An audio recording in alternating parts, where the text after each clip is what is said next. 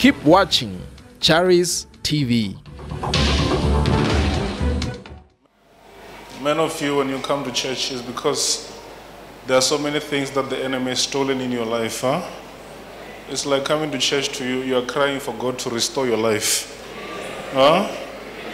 So may it happen in Jesus' name. Amen. If they are fighting you where you are waking, your enemies must leave. Amen. Daddy today was preaching about authority. I mean, it was too much. Huh? You heard what authority can do? Huh? Whatever. If you want a house with the authority that God has given you, you just go and point it and say, I want this house. And God will do it. Our problem as Christians is that we are not, you don't know that this authority is there. You don't know. The only thing that you do is to cry all the time. And whereas God has given us much, you just point. Huh? Tell your neighbor, say, this week go and point. Can you speak? What do you want? You want a car? Go and point it. Are you hearing me? Go and do what? Go and point it. If there's a certain place where you want to stay, just take your car, you go and tent there. You point that place and say, this year must not finish.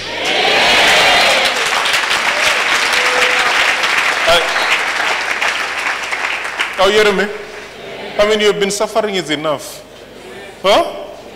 Tell your member, say, I've been suffering is enough.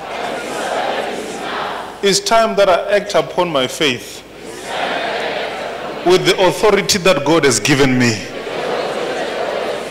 Huh? Are you going to do that? Some of you are driving cars that you are tired about. Go to the garage, even though you don't have money, you say, this week I'll have this car, and God will do it.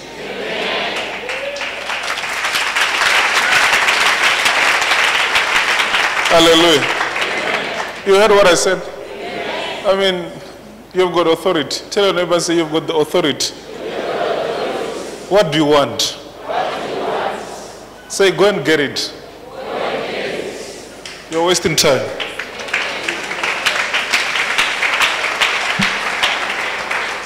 So, to be honest with you, sometimes as Christians we're praying useless prayers. You know what is a useless prayer? It's when you're praying for something that God has already given you. Yeah. It's useless. You don't need to pray. You're praying, and you find already you've been given this thing. I don't know if you understand what I'm trying to say. Tell me, say, sometimes you're praying useless prayers. Because whatever you're praying for, already God has given you. Hallelujah. Amen. Hallelujah. Amen. Since this week,